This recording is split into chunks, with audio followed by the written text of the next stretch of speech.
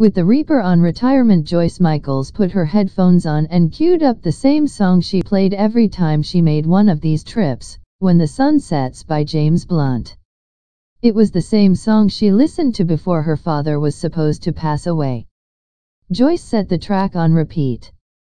She waited at the stop outside of the hospital. The hour or so after each operation always felt strange, like some kind of dream. Joyce opened and closed her hands a few times. Yeah, they still work. They feel wrong, but they work. When the bus arrived, Joyce shuffled on and swiped her public transit card.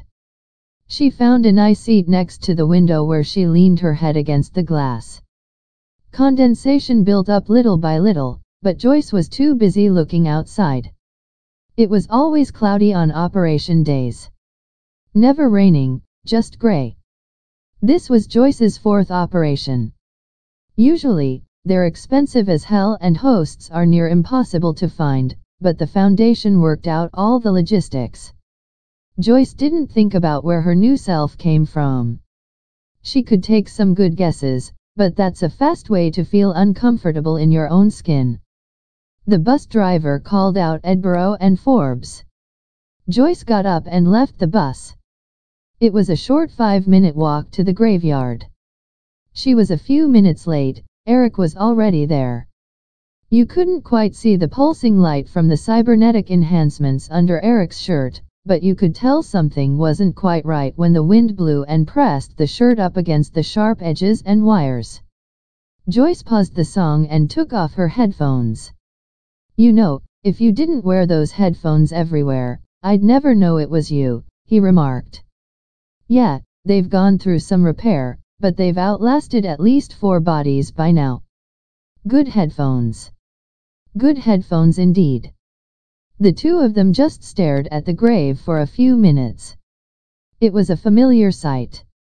Joyce was a little surprised the tombstone hadn't corroded much. You could still read the inscription, "Here lies a hero, here lies Anthony Michaels. You ever envious of him?" Eric asked. He asked the same question the last 3 times too. Joyce always gave the same answer. Every time I have one of these operations. You think he's happy for us? I don't really know. Depends how much he can sympathize. Technically, the dead can't sympathize. Well, if you're going to go there, the dead can't be happy either. You remember the last time you felt happy? No, but it's not like I keep a log. Touché. The two stood in silence for another few minutes. You ever worry we're living on repeat? You've got quite a few questions today, don't you? Joyce replied. She shot Eric a little smile.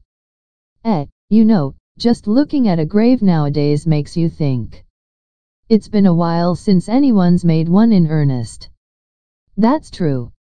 I just worry we're dead already. Just haven't really realized it yet.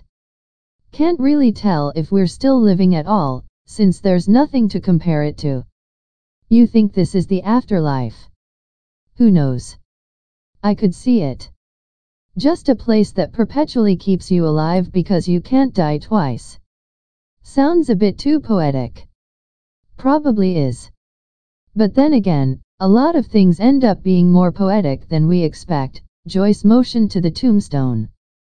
I don't know if I'd call this poetic. Dying to save countless lives 10 days before we all become immortal? That's ironic at least. What's with the air quotes? It's what I heard from the foundation. Can't exactly trust everything they tell you. So, I assume you never got any details. Nope. Not even with my access. I asked Emily a while back, but she hasn't responded. I've got quite a few questions for her about other things too. Must have been big. Maybe he really did save countless lives. Or doomed them. It could go either way knowing our line of work. Another 5 minutes. These ones felt a bit longer. They lingered like bees around flowers. Just trying to suck every last bit of nectar out until it was all gone. And then Joyce spoke up again. I hope you're right. About what? About the afterlife thing. I'd be able to live with myself better if I knew we all just died on that day. Well, technically you wouldn't be Ali, you know exactly what I mean. True. And then 10 minutes of quiet, which was only interrupted by the pitter-patter of raindrops. Joyce was surprised. It never rained on operation days.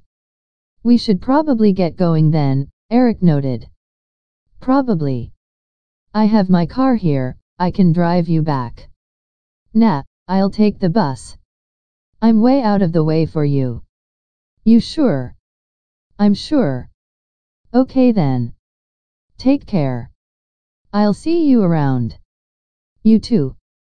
Joyce put her headphones back on and restarted the music. She focused on the song as her body went into autopilot. She'd adjusted to this new one pretty quick. It carried her through the rain, to the bus, and back home to the 3-room flat across the city, where Joyce collapsed on the couch, stared at the ceiling, and just kept listening to her music.